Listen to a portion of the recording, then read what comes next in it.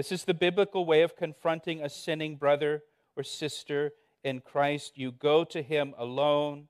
You keep it private, not public. In Galatians chapter 6, verse 1, it says, "Brethren, if a man is overtaken in any sin, you who are spiritual, restore such a one in a spirit of gentleness, considering yourself, lest you also be tempted." You go to that person privately with a spirit of gentleness and humility, considering yourself, Paul says.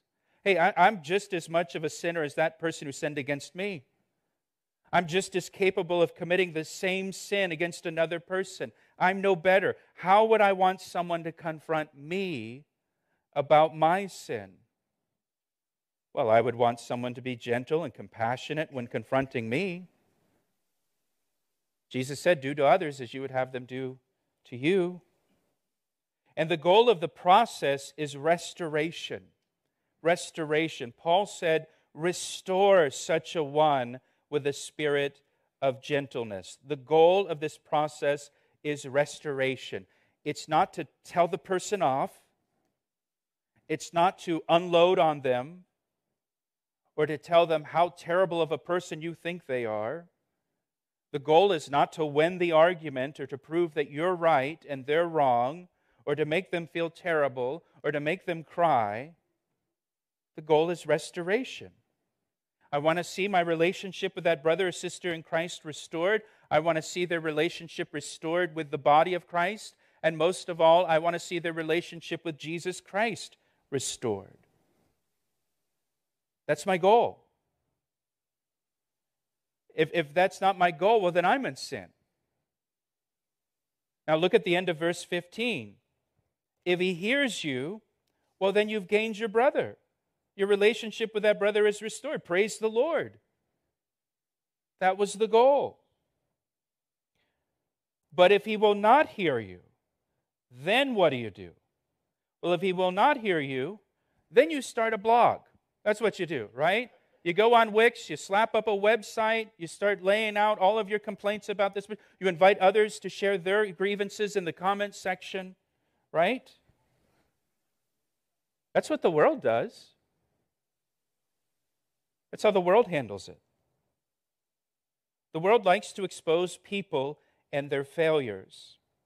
But that should not be so among followers of Jesus Christ. That should not be so among followers of Jesus Christ. We should never handle conflict the way that the world does. And don't forget that Jesus Christ died on the cross for that person that sinned against you. Don't forget that that person is part of the bride of Christ.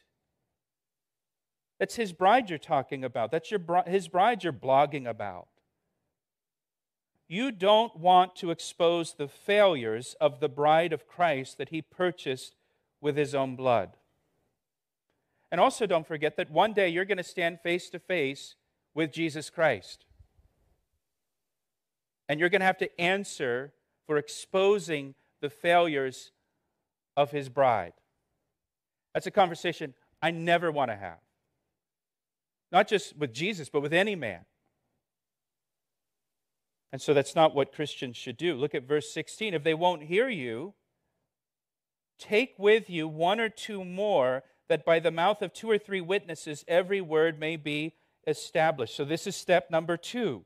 Step number 2, if they don't hear you when you go to them one-on-one alone, privately, you take 1 or 2 more believers with you and you confront that brother or sister a second time about their sin.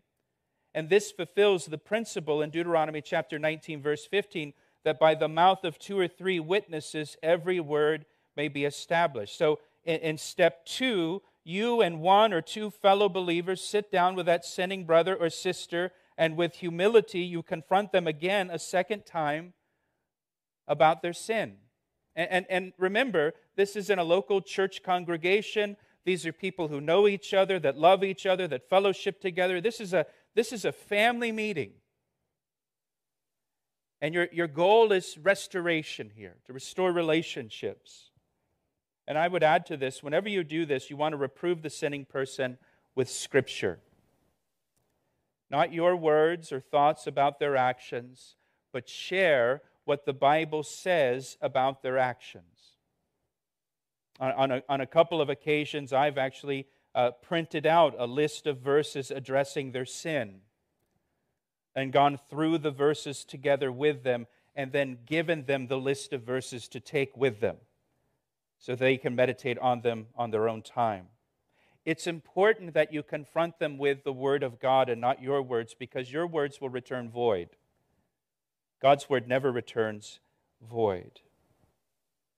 Now, if that brother or sister in Christ still refuses to repent of their sin and seek forgiveness and restoration in the relationships, then the third step is you tell it to the church. Verse 17. If he refuses to hear them, tell it to the church. So this is the third step. Tell it to the church.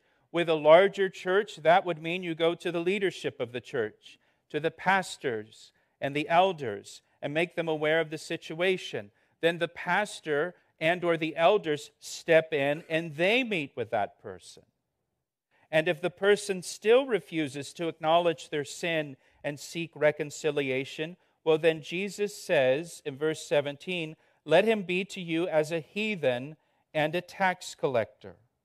Now, heathen and tax collector were common titles in that day for people who are consciously rebelling against God. People who are consciously rebelling against God.